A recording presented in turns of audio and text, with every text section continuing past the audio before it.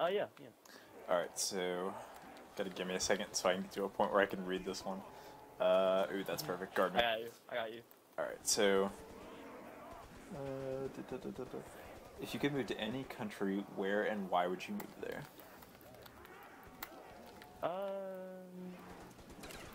I can go first if you want to think about it. Yeah, you go first. So it's kind of a tie for me, I guess. I mean, America's a great place, but I'm just kind of assuming that there isn't an option to stay in America, because I probably would. But if I had to choose another place, it's got to be between Canada and Switzerland. And Why? reasons. Okay, so Canada just seems like a really nice place.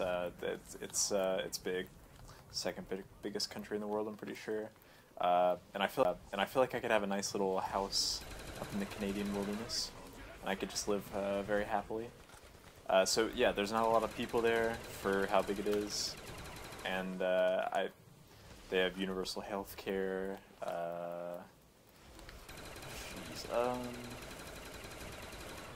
I don't know. It just seems like a cool place to live. And then Switzerland, they've got a lot of guns. Guns are cool. They make military service mandatory. Like the lodge. I mean, actually, yeah. If you've served in the military in Switzerland, you have to. I think you keep your service rifle, and it's by law that you have to keep it in good condition in a safe, and they're just for not getting into any wars. They're pretty Really well ready armed for yeah, they are ready to get into a war that is never gonna happen. So good for them. Sorry, I got that. Well, Should probably get Jug, Connor. I And had Jug, yeah, man. so I had Jug and Double Pack. I think they can have like a 600,000 man standing army in 24 hours. I thought it was 800. Last I heard it was 600, but yeah, that's Switzerland. Oh, and Swiss chocolate. That's a definite reason right there. Are like Yeah, women so in Switzerland apparently like really attractive all the time? Isn't it seems like everyone from like the northern European countries like Norway, Sweden, probably not Finland. I bet there are a lot of gross Finnish people. But like like all those like northern European countries seem to have some really beautiful people. Yeah. Yeah, so I wouldn't be able to pull anybody in Switzerland. I'd have to get married before I went there. So yeah, so basically, on the Switzerland side, guns and chocolate. Canadian side, nice wilderness and I don't know, French people. The gun laws are also like decent in Canada, aren't they? I don't think so. I think I mean, compared to here, they're terrible. But I think they allow like hunting rifles there or something like that. I don't want just hunting rifles. I think I'm gonna move to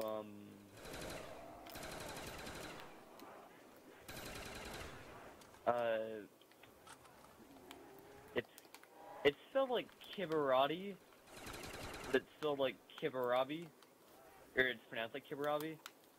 What continent is this on?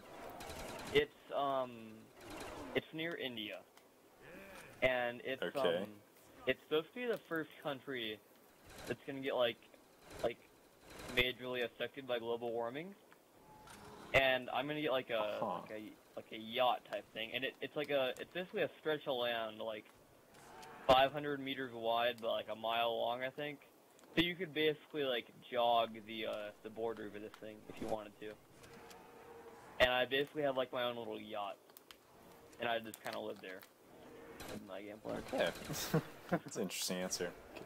Give me a second country, like one that people have heard of. Second country, I mean, like, if you think about it, like, a lot of the countries that are like America would probably be pretty good choices, like Britain, Canada, a lot of the European countries. I don't like some of the gun laws there, so I don't want to get like guns. So, I don't know how to say this without sounding insane. Can you keep this crawler?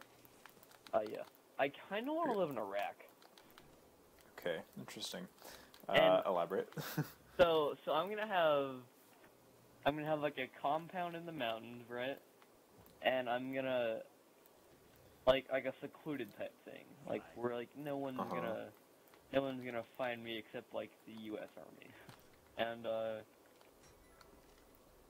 I'm gonna make it clear to them that I'm going there so I don't get like drone striked, and I'm gonna have like a compound, really high fucking walls, like barbed wire and shit, and like armed guards patrolling at all times. And I'm basically just gonna turn that like country into my little playground. Interesting. Probably not gonna work well, but I'm just gonna have like rooms full of like AK-47s and like RPGs. All right. My gameplay. That is a weird life to live. Pakistan has some really nice mountains, I know. Ooh. Yeah, I think I don't know. I think once you get to Pakistan, it's not really even that hot anymore. And if you go to like the top of the mountains, there's like snow. So yeah, I think they have some really nice nice people there. Or not, sorry, there are not nice people in Pakistan. I'm just kidding. I'm sure the locals are nice, but I think there are some like terrorism groups there. Oh, definitely. Yeah. All right. Yeah. All right. So, what is your favorite episode of SpongeBob? It was the one where that like the guy in the boat's like drawing, and he drops his pencil, and it goes down to the ocean bottom. Yeah. Yeah. Yeah, that one. That is a good one. Yeah, that is a good one. Gosh, so mine, when I said episode, I meant like complete like 30 minutes long episode, but I guess those are kind of hard to memorize. So mine is it's the one where SpongeBob is trying to get into I think it's called the Salty Spittoon or something like that.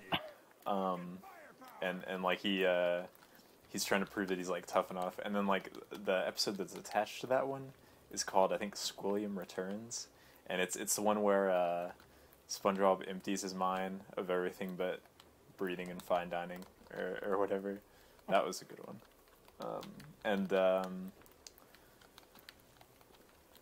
Yeah, that, and then a close runner-up to that would be... Ooh, I had an answer. Okay, can you not use that shotgun? Because that's going to mess up the audio recording. Oh, sorry. Yeah, because it sounds like you're like right next to me. It's really loud. Gosh, I had a second one. Gosh, what is it? All right, I don't remember, but if I think of it, I will tell you.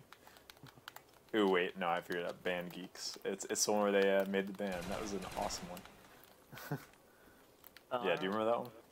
No, I don't remember a lot of SpongeBob. It was kind of like Family Guy in the sense that like it was just kind of mindless entertainment for me, you know? Yeah. I watched a lot of SpongeBob when I was younger. Yeah, probably the ones like the Oh, sorry, go ahead. Yeah, that's a good one. Right.